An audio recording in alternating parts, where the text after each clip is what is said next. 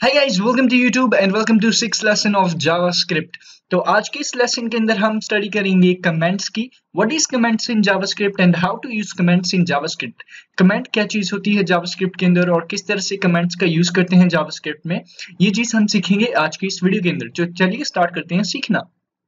तो हमारे पास यहाँ पे HTML है, CSS है। ओके, जिन लोगों ने HTML और CSS पढ़ी होगी उनको पता होगा कमेंट्स क्या चीज होती हैं, किस काम आते हैं कमेंट्स। ओके, तो जावास्क्रिप्ट में भी सेम ही है। ओके, तो कमेंट्स होता क्या है, बेसिकली कमेंट्स के अंदर हमें सिंटैक्स मिलता है एक। ओके, उस सिंटैक्स के अंदर हम जितना भी टेक्स्ट लिखते हैं या जितना भी प्रोग्राम हम लिखते हैं, कोड्स को लिखते हैं, वो सारी की सारी चीजें इग्नोर हो जाती हैं।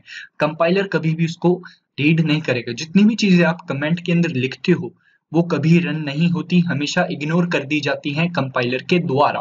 ओके, एग्जाम्पल के तौर पे अगर मैं आपको एग्जाम्पल दूं यहाँ पे, ओके, तो यहाँ पे आप देखेंगे हमारे पास कोड 1 है एंड कोड 2 है। ओके, और आप चाहते हो जो कोड 1 है वो रन ना हो और आप चाहते हो सिर्फ और सिर्फ कोड 2 जो है रन हो। तो इसमें आप क्या करोगे, कुछ लोग बोलेंगे कि हम इस कोड 1 वाली लाइन को ही डिलीट कर देंगे और सिंपल और काम हो जाएगा और फिर हमारी ये वाली लाइन रन कर जाएगी। लेकिन कई बार क्या होता है, हमें फ्यूचर में इस कोड की जरूरत होती है।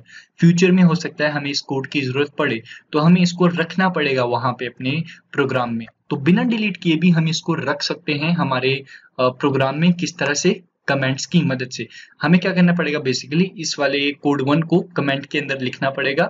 ओके, और जब हम इस फाइल को रन करवाएंगे तो कंपाइलर इस लाइन को जब रीड करेगा तो वो चेक करेगा यहाँ पे तो कमेंट का साइन है, यानी कि इसको हमें इग्नोर करना है, तो कंपाइलर इसको इग्नोर कर देगा इस लाइन को।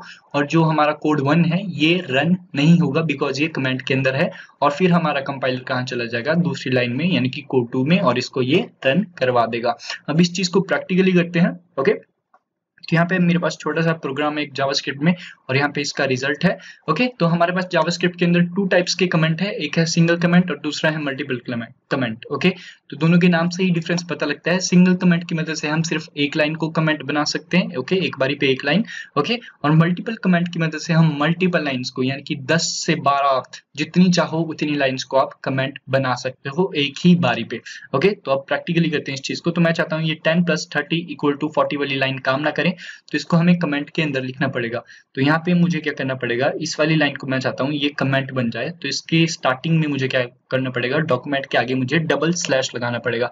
डबल स्लैश लगाने से क्या होता है, हमारी लाइन कमेंट बन जाती है। तो डबल स्लैश, और ये लाइन क्या बन गई, कमेंट बन गई हमारे पास। और अब कंपाइलर इसको इग्नोर कर देगा और ये अब रन नहीं होगी। सेव एंड रिफ्रेश, और वो लाइन देखिए रन नहीं हुई। अगर मैं यहाँ से डबल स्लैश हटा देता हूँ वापिस, ओके, और वापिस ऐसा ला देता हूँ इसको जैसा पहले था और सेव करता हूँ, रिफ्रेश करता हूँ, तो रिजल्ट आ जाएगा हमारे पास, बिकॉज अब ये चीज कमेंट के अंदर नहीं है। तो जिस भी चीज को आपको इग्नोर करवाना है, आपको उसको क्या करना है, उसके आगे डबल कमेंट लगा देना है। अब एग्जाम्पल के तौर में मैं चाहता हूँ यहाँ से लेके यहाँ तक सारी की सारी लाइनें क्या हो जाए, कमेंट हो जाए, इग्नोर हो जाए। तो मैं क्या करूंगा, इनके आगे डबल स्लैश लगा दूंगा।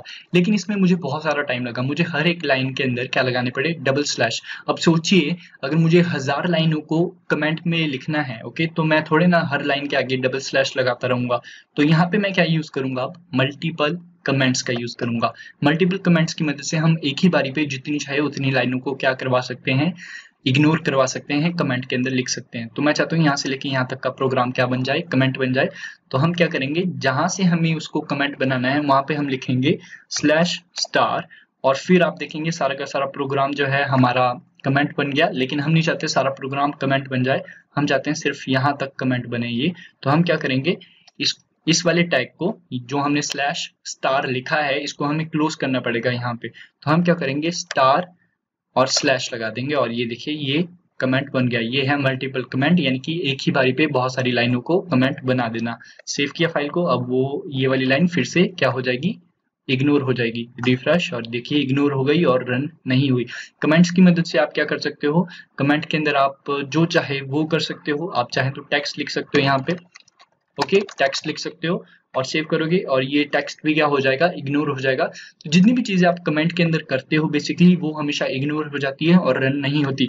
तो कमेंट का यूज कहाँ पे करना है, वहां पे करना है कमेंट का यूज जहां पे आप चाहते हो कि वो प्रोग्राम रन ना हो। ओके, और कमेंट का यूज आप अपने प्रोग्राम को डिफाइन करने के लिए भी कर सकते हो। मतलब कि अगर आपने बहुत सारे कोडिंग की है अपने वेब पेज में और आपको फ्यूचर में उसमें कोई अपडेट करनी है, तो आप कमेंट की मदद से वहाँ पे लिख सकते हो कि ये वाला जो प्रोग्राम है इसके काम आता है, ये वाला कोड इसके काम आता है। तो उनके बारे में आप डिटेल में लिख सकते हो कमेंट के अंदर, ताकि इन फ्यूचर आपको ईजी रहे उसको अपडेट करना। तो thank you so much for watching this video. Please like, share and subscribe. कोई क्वेश्चन हो तो आप कमेंट सेक्शन में पूछ सकते हो। आई होप आपको कमेंट्स समझ आए। Bye, take care.